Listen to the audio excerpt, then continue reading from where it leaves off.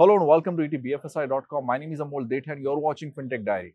In this particular episode, I have with me Amit Goel, who's the expert in FinTech. He's an investor, he's a content guy, and he understands FinTechs really well. He's also investing in early stage startup FinTechs. Amit, glad to have you. Thank you so much, Amol. So, Amit, first of all, I just want you to tell me what is happening with the FinTechs today. We have thousands of FinTechs coming to the Global FinTech Festival. There are dozens of FinTechs which are unicorns today, and thousands of FinTechs have raised millions of dollars. But are they actually making a value which they should have made? Yeah. I would like to start with an example that from my apartment complex in Bangalore, there are 7 people at Global FinTech Festival. I never imagined that this thing will happen. Okay, so obviously, like everybody and their uncle is here. I feel. Did you spot them in the lift also?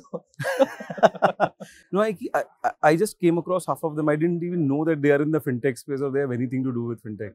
So largely what I'm trying to say is that it looks like with all the hype and hoopla in the last several years, too many people who have entered into the FinTech space, good or for bad.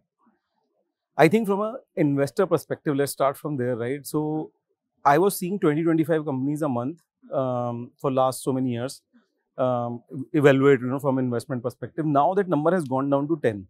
I think all the tourist entrepreneurs, so to say, as they use the term, are gone. Tourist entrepreneur, interesting. Go ahead.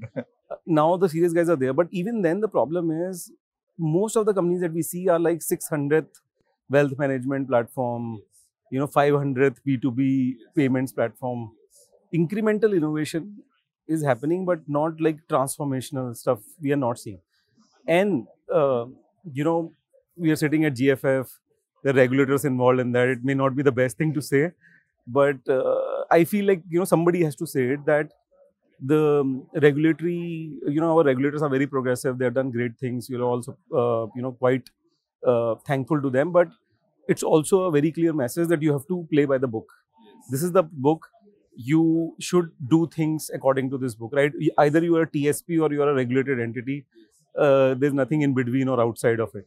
Which means that if you play by the book, then there will be no innovation as such, right? Exactly. Because you have to tick all the boxes from where you will innovate. Right. And Amol, you have been in FinTech space as long as I have been. You have seen the first 5-10 years of FinTech innovation was because there was regulatory arbitrage. That's where the regulated twilight, as we call it, it's neither dark and it's neither very bright, right? Somewhere in the middle.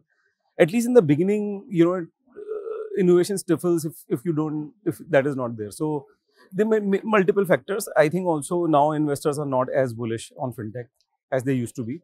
And a lot of VCs are very interesting statement. So let's make it a conclusion here. Because of regulators involved into the innovation team, the innovation is not happening. Is it so? It is. To some extent, yes. It is challenging. Like I think yes. Absolutely, it's very hard to say anything. Like obviously there are a lot of innovative things happening, but it looks like the early stage, which I represent. I'm very biased towards early stage startups. You know this, right? For being a founder myself, that 0 to win journey, I've done it a couple of times, and then investing. I feel that space is facing a lot of pressure, and I'm not seeing innovation stifling a little bit in that space. So obviously, regulator have its own agenda. They have their own challenges, and they have their own rule book, which they want to follow. The simple point is customer education should be there, and there should not be any betrayal with the customers. And when you directly are participating with the money of the people, a regulator will involve. But coming back to what you said, regulatory arbitrage or whatever the maybe the dark lines, or there were no lines which FinTechs thought they could draw. Right. Despite this fact, why so many people are here? Why so many people are coming? 7 people, 6 people from your apartment itself. Yeah. So without naming a bank, they had a couple of sessions. And so I think there are like hundreds of employees of that bank here. Right? Then multiply that by all the banks which are there. Then all the institutions which are sort of sponsoring this event, they're that. Obviously, all the FinTech startups. I think if you're a FinTech startup today in this country and you're not here, then like you're missing out. Is it a FOMO factor? It seems like that. There is a little bit of that as well. Like I'll give you a different angle, right? I don't like the word. Okay, FOMO, let's not label but it. Yes. Organically, I'll tell you. So there were I actually graduated out of Symbiosis instead of Telecom Management. So Symbiosis is a specialized telecom management course. And it was one of the most sought after during the time when the telecom buzz was. It was the sunrise sector back then. So I had colleagues basically pass out of that and then went to telecom companies and West companies. I just met a bunch of them today at GFF because they have all come to FinTech. Okay. So look, the sunrise sector was telecom, then it became something else. Today, and at least for a while now, it has been FinTech, in financial services. So obviously, now we can say FOMO or whatever it is, but I think that's what is happening. So we can also put it differently, right? We can label it different. So people are looking at this sector with big hopes, right? People are also looking at this sector with perhaps a next, maybe a game changer sector, right? But on that part, I have a different question. What has happened till now? I have seen lots of people have raised billions of dollars. Last year itself, they raised $25 billion, right? But when you look at that size, we have the companies which has a huge size, right? If you look at the traditional companies. Yeah. But when you look at this fintechs, $25 billion gaya kidhar? Yeah. Many of them are not profitable. Many of them are still developing projects. Right. So where did this money go? Did we create the value or just the valuation? So इसमें एक फंडा है Amolji, right? So as an investor, having been investing in last 2-3 years, this is something I've understood, right? This is a acquired taste, as they call it, right? It's like sushi, right? It's an acquired taste. One thing I've understood is that all this funding which is happening from an investor perspective is 10 years out. So when, let's say, any of us are investing, we are thinking that this company will become a phone pay. So the investment is not for today and you will not see the results today. You'll probably see it in that period of time. Second thing is it's a quite a bit of gamble. Nobody knows anything, right? What will happen to any company? There are 100 reasons because of which a company will fail. Their founders fight. 40% of the companies fail because founders fight, and the company goes down. Then there are regulatory issues. There's this issues. There is taxation. Oh, there are like hundreds of issues. The technology becomes obsolete and all that. So now we are all betting because we are saying like if we make 25 bets, 25 investments, maybe 2 of them, 5 of them, 10 of them will succeed, right? A lot of them will fail. So which means that the numbers that you're quoting, right, $20-25 million, a lot of it will go down.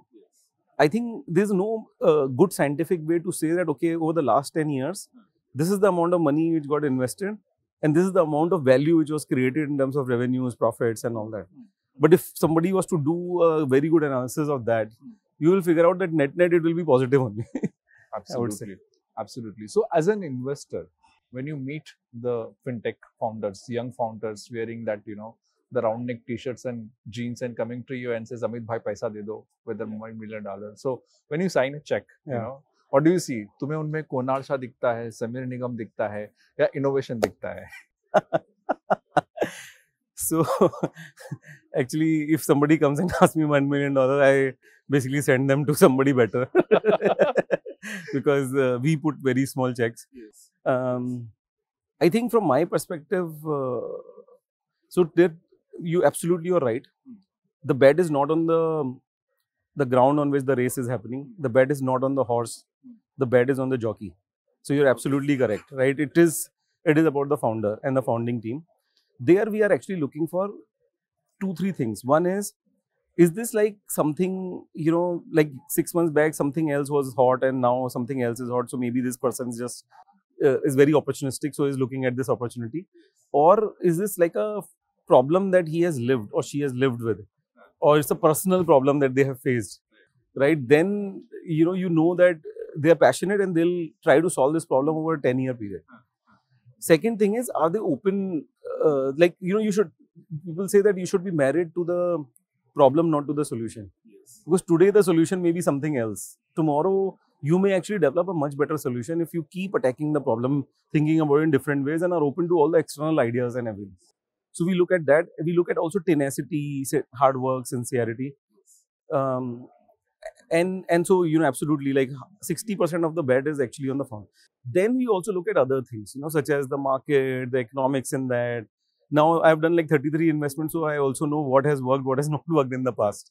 Like there are sectors which just doesn't work in India. Noted your points, Amit. So my last question is specifically about the future. What next is the question. So thousands of people are coming to the GFF. Few of them are coming from your, apartment itself. And as we discussed, sunrise sector was telecom, but now fintech is a sector where people have lots of hopes. So considering all these points, who's going to be the next maybe Kunal Shah, Amrish Rao or Samir Nigam? Where are you going to bet your money? How do you see, the founders or the whole fintech combination shaping up? I would say a little something which is not digestible that easily, but artificial intelligence, right? Buzzword and all that. But the reality is that I have been building in that for last 5-6 months. One thing I'm realizing is every piece of software and every piece of SaaS which has been written in the past is under attack now. It's going to be rewritten. So the next Kunal Shah or next, Amrish that you're talking about could very well be Amol Dete, because now so somebody build a Splitwise app, if you know Splitwise app, in 10 minutes using Claude 3.5 and Cursor.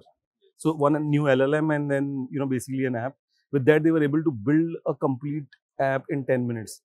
If that starts happening, then anybody who has an idea, let's say you have a content distribution platform idea tomorrow, or you have a social media app idea tomorrow. If you are able to build something very easily, everybody is a programmer. From idea to actually execution is possible now. So the next entrepreneur who makes it big could be anyone. That is what I'm excited about. Okay. Idea, programs matters the most. Okay. Noted your points, Amit. Thank you so much for sharing your thoughts and being part of this conversation. Thank you so much. Thanks, Amol. Thank you. And thank you so much for watching etbfsi.com.